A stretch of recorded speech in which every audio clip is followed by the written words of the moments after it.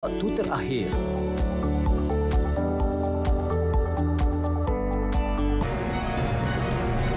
Israel and Hezbollah exchange heavy fire in major escalation. Philippines and China trade blame after new South China Sea collision.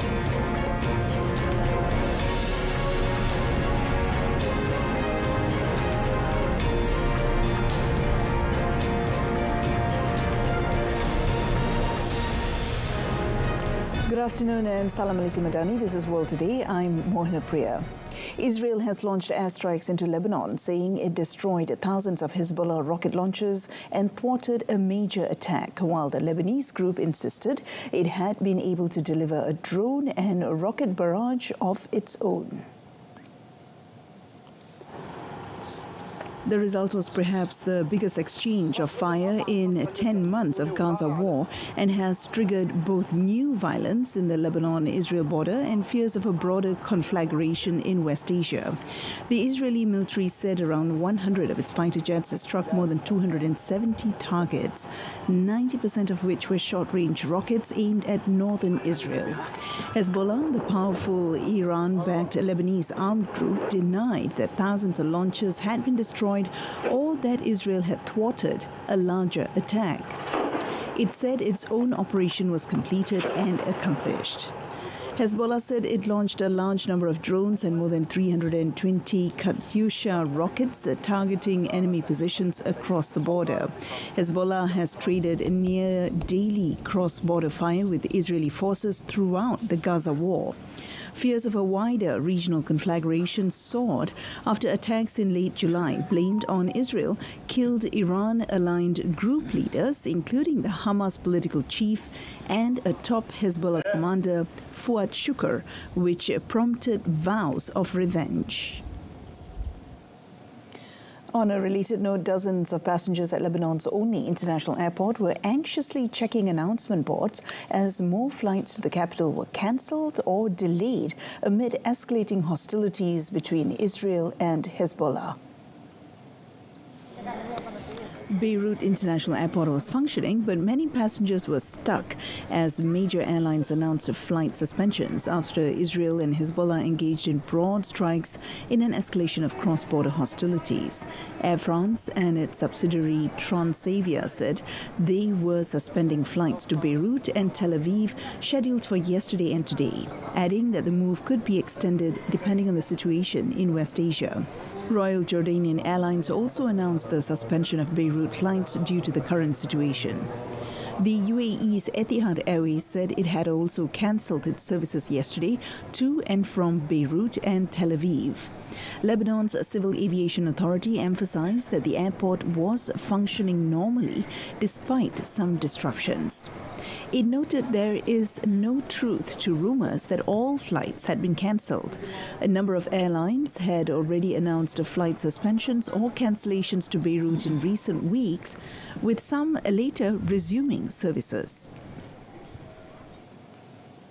Meanwhile, Gazans and patients were forced to leave Al-Aqsa Hospital in Deir al-Balah and move to the nearby areas following Israeli army evacuation orders. Palestinians said the new evacuation orders will impact the area close to Al-Aqsa Hospital, which serves hundreds of thousands of Palestinians currently overcrowding the central Gaza areas. Families were moving with what they can carry to the nearby places. هذه رقم 11 وانا نازحه وهي معاطونا قرار نطلع من الاقصى وانا مش عارفه وين بدي اروح انا واولادي ونص اولادي تركتهم بالركسات وتركت عفشي وطالعه باولادي الصغار وبنتي وإلنا الله إلنا الله حسبي الله ونعم الوكيل على كل من خذلنا بس حسبي الله ونعم الوكيل على كل من خذلنا اجر طريق معيش اركب رايحه على 17 عند اهلي مشي بس هي اللي بقدر احكي اخذت اولادي وضايلتي الثلاثه ضايلين لحتى انا مش عارفه وينهم. In the last 24 hours, at least 71 people were killed and 112 injured in what Gaza Health Ministry called 3 massacres by Israel in the Gaza Strip. The ministry stated that at least 40,405 Palestinians have been killed and 93,468 others injured in Israel's military offensive in Gaza since the 7th of October last year. China's Coast Guard said it rescued Filipino personnel who fell overboard after a Philippine vessel collided with one of its ships near a disputed shoal in the South China Sea. The Philippines slammed China's claims as completely unfounded. Beijing accused the Philippine vessel of deliberately colliding with a Chinese Coast Guard ship. It said the collision took place near the disputed Sabina Shoal, 140 kilometers west of the Philippine island of Palawan, and about 1,200 kilometers from Hainan Island, the closest Chinese landmass. China Coast Guard spokesman Gan Yu said the collision occurred when a Philippine vessel refused to comply with control measures after attempting to deliver supplies to another vessel stationed near the Xianbin Reef in the Nansha Islands. The Philippines, meanwhile, said that its ships encountered aggressive and dangerous maneuvers from the Chinese side when they were on a humanitarian mission to resupply Filipino fishermen with diesel, food, and medical items. It said the Chinese vessels made close, perilous maneuvers that resulted in ramming, blasted horns, and deployed water cannons, leading to an early termination of the resupply operation after their ship experienced engine failure. North Korean leader Kim Jong-un oversaw a performance test of suicide drones developed in the country recently. Now, the leader also inspected the construction sites of various North Korean industrial factories on Saturday and Sunday. On Saturday, Kim visited the Drone Institute of North Korea's Academy of Defense Sciences and viewed a successful test of drones correctly identifying and destroying designated targets after flying along different preset routes. According to Korean Central News Agency, Kim called for the production of more suicide drones to be used in tactical infantry and special operation units such as underwater suicide attack drones, as well as strategic reconnaissance and multi-purpose attack drones. It further reported that Kim also called for more tests on the drone's combat application to equip North Korean military with them as early as possible. Pyongyang has ramped up its tactical warfare capabilities involving short-range missiles and heavy artillery that aimed at striking the south after having made advances in longer-range ballistic missile and nuclear programs. Reuters' safety advisor who was covering the Ukraine war died after a missile strike on a hotel in the eastern Ukrainian city of Kramatorsk. Now, the strike also injured two of its journalists. Reuters said in a statement that Ryan Evans was killed after a missile struck the Hotel Sapphire where he was staying as part of a six-person team on Saturday.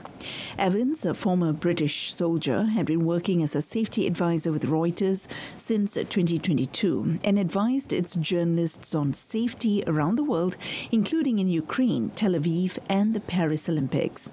Reuters was not able to independently verify if the missile that hit the hotel was fired by Russia or if it was a deliberate strike on that building. Two of the agency's journalists were being treated in hospital, with one of them seriously injured.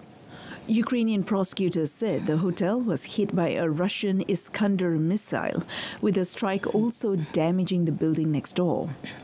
Kramatorsk, the last major city under Ukrainian control in the Donetsk region, is often used as a base for aid workers and foreign journalists.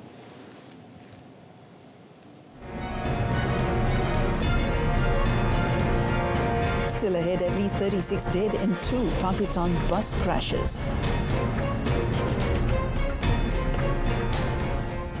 At least 36 people were killed in two separate bus accidents in Pakistan, including 12 people who had been trying to reach Iran. All 24 people on board a bus were killed when it plunged into a ravine near the town of Azad Patan on the border between Punjab province and Pakistan-administered Kashmir. Around 20 villagers helped to retrieve the bodies before officials arrived. In a separate incident, at least 12 men died when their bus crashed into a ravine on the Makran coastal highway in Balochistan after being prevented from crossing into Iran. An army crane helped to remove the bus from the ravine and no further bodies or wounded people were found. The accident occurred in a mountainous area around 100 kilometers from the nearest town of Utal and 500 kilometers from the Iran border town of Pishin. The bus was carrying Pakistanis on its way to Iran, but was turned back at the border because their documents had some problems.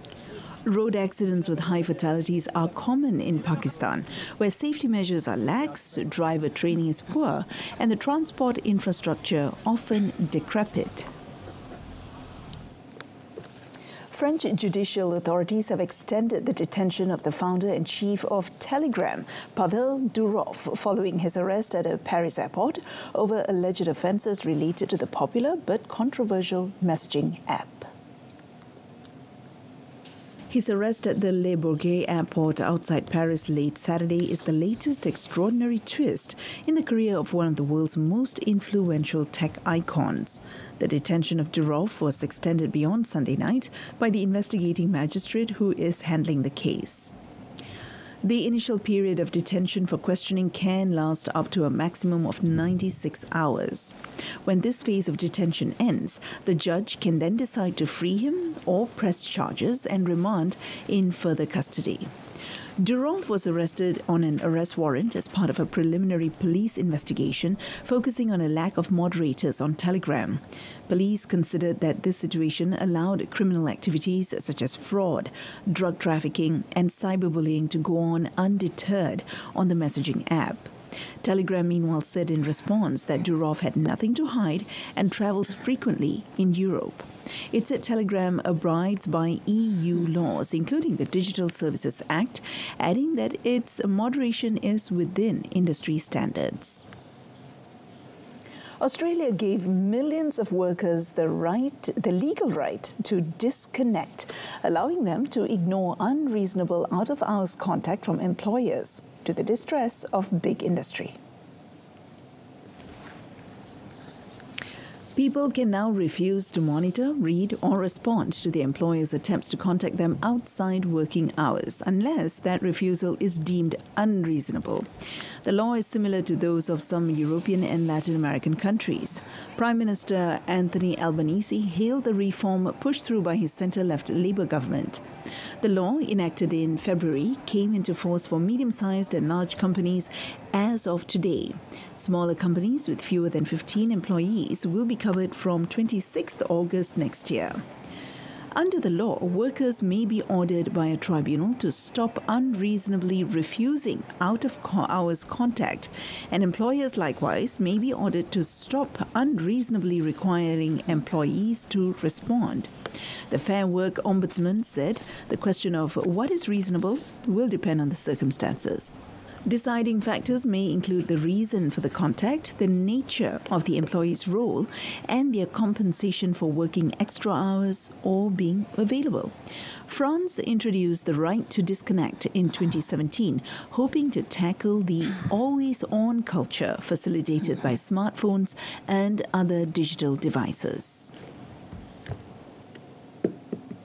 Meanwhile, a horror incident involving at least 6 victims has unfolded on a Sydney road in Australia, with a cop stabbed during the rampage yesterday. All the victims were taken to hospital after the incident, including the man suspected of carrying out the wild attack. Police said no one was killed in the attack, which came after a domestic-related incident in a car that collided with another vehicle in the southern suburb of Engadine. They added that the attacker was armed with a box cutter and was taken into custody, suffering self-inflicted wounds. Sydney, a city of around 5 million people, has seen a spate of knife attacks this year, prompting the New South Wales government to toughen its knife laws. The state parliament passed laws in June giving police electronic metal detecting scanners to check people without a warrant at shopping centres, sporting venues and public transport stations. Elsewhere, German police were holding a 26-year-old Syrian man in custody after a knife attack in the city of Solingen, in which 3 people were killed and 8 injured. They said they were looking into the suspect's possible links with the Daesh group. The incident, along with Daesh Group's claim of responsibility, sparked concern among some politicians who urged enhanced security, tighter curbs on weapons, stiffer punishment for violent crimes, and limits to immigration. The attack occurred during a festival on Friday evening in a market square where live bands were playing to celebrate Solingen's 650-year history. Düsseldorf police and prosecutors said in a joint statement that the suspect turned himself in late on Saturday and admitted to the crime. He came from a home for refugees in Solingen that was searched on the same day. German federal prosecutors identified the Syrian man as Issa al-Hich, omitting his family name because of German privacy laws, and said he was suspected of being a member of the Daesh group. According to the local media, the suspect arrived in Germany in December 2022 and had a protected immigration status, often given to those fleeing war-torn Syria. At least 13 people have been killed and 6 were missing in Indonesia's North Maluku province after floods hit the east of the sprawling archipelago, damaging homes and burying people in mud. Using excavators, the search and rescue workers dug out several bodies from the mud in the early hours of yesterday morning. The country's disaster management agency, BNPB, said the floods were caused by heavy rain since Saturday and warned residents to remain vigilant, citing forecasts of more heavy rain to come in the next few days. It warned local residents to be on guard. BNPB also stated that it had deployed a team to help evacuate the victims. Search and rescue agency Basarnas also said that efforts to evacuate the victims who were hit by landslides and debris swept along by floodwaters were ongoing. Around 1,000 personnel from a joint team have been involved in the search and rescue mission, including soldiers, police officers, local rescue workers, disaster agency staff, and volunteers from various institutions. The operation is planned to continue for 7 days, but could be extended if necessary. In May, flash floods and mudslides in Indonesia's West Sumatra province killed more than 60 people. And over in Bangladesh, river waters in low-lying areas are receding after days of deadly floods, but around 300,000 people are still in emergency shelters requiring aid. The heavy floods, which killed at least 18 people in Bangladesh, have added to the challenges of a new government that took charge this month after a student-led revolution. Rescue teams, including joint forces of the Army, Air Force and Navy, are helping those forced from their homes and bringing aid to those who have lost everything. The Disaster Management Ministry said that more than 307,000 people are in shelters and more than 5.2 million have been affected by the floods. The ministry said it is working to restore communications in the affected areas so that it can distribute relief food to the people. Monsoon rains cause widespread destruction yearly, but climate change is shifting weather patterns and increasing the number of extreme weather events. The floods add to the woes of a nation still reeling from weeks of political turmoil that culminated in the toppling of autocratic leader Sheikh Hasina, who fled to India by helicopter.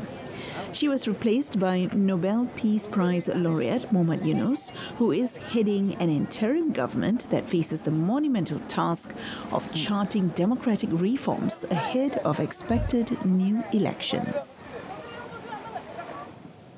Brazil was deploying military aircraft as part of a war against wildfires ravaging the southeastern state of Sao Paulo, with authorities warning that arsonists were setting blazes. The military aircraft being deployed includes a KC-390 Embraer, a converted troop transport craft that can drop up to 12,000 litres of water on fire zones. The Embraer was sent to one of the communities most threatened, Ribeirão Preto, a city of 700,000 residents, about 300 kilometres from Sao Paulo. With dense smoke drifting across a wide swath of Brazil, even reaching capital city Brasilia, 720 kilometers to the north. Several flights have been cancelled and travel on some roads has been halted. Around the region, farm fields have burned and scores of cattle have died. Following a crisis meeting of President Luis Inácio Lula da Silva's cabinet, Environment Minister Marina Silva announced a war against the fires and said federal police were investigating the atypical situation that has caused extensive damage. Lula said so far the authorities have not detected any fire caused by lightning, which means there are people starting the fires. The president promised federal assistance to the states in fighting the blazes, saying there were already 3,000 firefighters working nationwide. The ongoing armed conflict, relentless floods and a surge in deadly diseases induced by the floods are further exacerbating the humanitarian crisis in Sudan. The plight broke out after clashes between the Sudanese armed forces and the rival Rapid Support Forces erupted in April last year. Since June, the floods have claimed the lives of at least 114 people and injured 281 others, with over 110,000 individuals affected. The disaster also led to a breakdown of essential services in many areas already crippled by more than a year of armed conflict. The situation has also triggered a hike in deadly diseases such as cholera, malaria, and dengue. The torrential rains have damaged vital infrastructure, including bridges and roads. Water supply, drainage, and waste management systems have collapsed, creating a breeding ground for diseases. The Ministry of Health confirmed that cholera has spread rapidly due to contamination of drinking water. Adding to the chaos, over 10 million people have been displaced by the ongoing conflict, forced to live in makeshift camps or on the streets.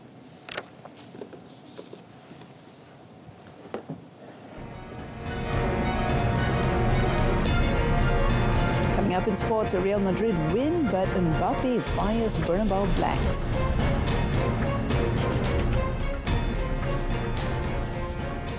Kicking off our sports segment with football, Spanish champions Real Madrid earned a 3-0 win over Real Valladolid in La Liga as Kylian Mbappe made his Santiago Bernabeu bow without finding the net.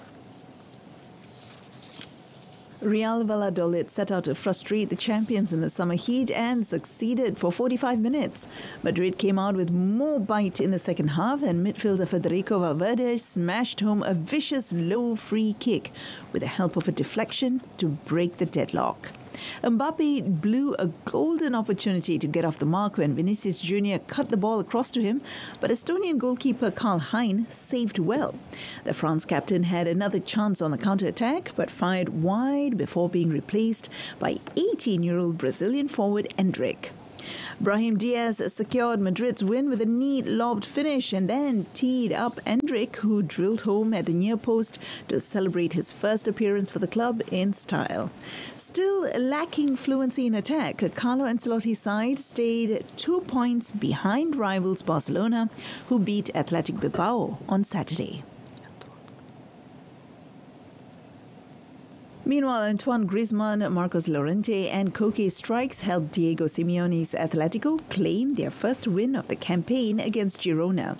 Julian Alvarez started for the Rojiblancos at their Metropolitano Stadium, while new arrival Conor Gallagher made his debut as a substitute after joining from Chelsea. The hosts had control of the game as Mikel Sanchez Girona, who finished third ahead of the fourth-placed Atletico last term, struggled to make an impact. Griezmann put Atletico ahead shortly before the interval with a hard and low free kick which caught goalkeeper Paulo Gazzaniga out. Llorente increased the lead early in the second half with a thunderbolt from outside the area, which flashed into the roof of the net. Koke wrapped up Atletico's win on the counter-attack in stoppage time when Llorente put the ball on a plate for him to finish. Diego Simeone's side reached 4 points after 2-2 draw at Villarreal in their league opener. Girona, who lost several key players in the summer, have only 1 point from their first 2 matches. And moving on to tennis, Linda Noskova gave herself a huge boost ahead of the US Open as she claimed her first WTA Tour title with a 7-6, 6-4 victory over Lulu Sun in the final of the Monterrey Open. The Czech world number 35, who upset American second seed Emma Navarro in the semi-finals, avenged her Cincinnati first-round loss at the hands of Sun 2 weeks ago, ahead of her U.S. Open first-round clash with 31st-ranked Yulia Putin-Selva on Wednesday morning. Noskova got off to a solid start, breaking Sun's first service game, only for the New Zealander to break back to maintain parity to force a tie-break. The 19-year-old Noskova then saved 2 set points before clinching the opening set in over an hour. In the second set, Noskova capitalized on the New Zealander's unforced errors to break her serve again and hold a key advantage that secured her triumph in 1 hour 58 minutes in the northern Mexican city. Armand Duplantis and Jacob Ingebrigtsen thrilled the spectators as they set world records at the Silesia Diamond League meeting. Duplantis celebrated in his usual exuberant style as he set a new mark of 6.25 meters in the pole vault, less than 3 weeks after he last broke it when defending his Olympic title in Paris. He broke the world record for the 10th time, beating the 6.25 meters he cleared when retaining his Olympic gold medal in Paris. Now, this was also the 3rd time this year he had broken his own record. The 24-year-old Swede was congratulated by Polish President Andrzej Duda, who came onto the track and shook his hand. In the 3,000 meters, Ingebrigtsen, who lost his 1,500-meter Olympic crown but won the 5,000 meters title, held his hands to his face in astonishment. Then, on top of his head, mouth agape after posting a time of 7 minutes, 17.55 seconds. The 23-year-old Norwegian smashed Kenyan Daniel Komen's 28-year-old mark by more than 3 seconds. 3 days ago, the Norwegian had exacted a small measure of revenge over American Cole Hocker by winning the men's 1,500 meters in Lausanne in 3 minutes, 27.83 seconds, 2 weeks after Hocker shocked the Olympic field to win gold in Paris. And on to cycling. Britain's Adam Yates went all alone to win stage 9 of the Vuelta a España as Australian Ben O'Connor finished 3rd and held on to his overall lead. The British UAE Team Emirates rider went solo 58 kilometers from the finish in the Sierra Nevada mountains. He crossed the line 1 minute 39 seconds ahead of Richard Carapaz, who also put himself back in contention with a superb ride. Yates' victory was some welcome good news for UAE after their rider Joao Almeida abandoned the race in the morning after testing positive for COVID-19. The Portuguese struggled on Saturday and fell off the pace in the overall standings. Australian Ben O'Connor retained the red jersey and increased his lead on second-placed Primož Roglič to 3 minutes 53 seconds by claiming 4 bonus seconds as he finished 3rd on the 178.5-kilometer run from Montreal to Granada. Ecuadorian EF Education Easy Post rider Carapaz moved to 3rd overall, trailing the leader by just over 4.5 minutes, heading into today's rest day after making a stunning attack from the peloton to catch the break. After today's rest day, stage 10 tomorrow will be a 160-kilometer ride from the Pontiarias to Bayona, another mountain stage. And that wraps up World Today. In our top story today, Israel and Hezbollah exchange heavy fire in major escalation. Tune in to Malaysia Tonight, coming up at 8:30 p.m. on TV1 and saluran Berita RTM. Malaysia Madani, Jiwa Merdeka. I'm Mohana Priya. Thank you for your company.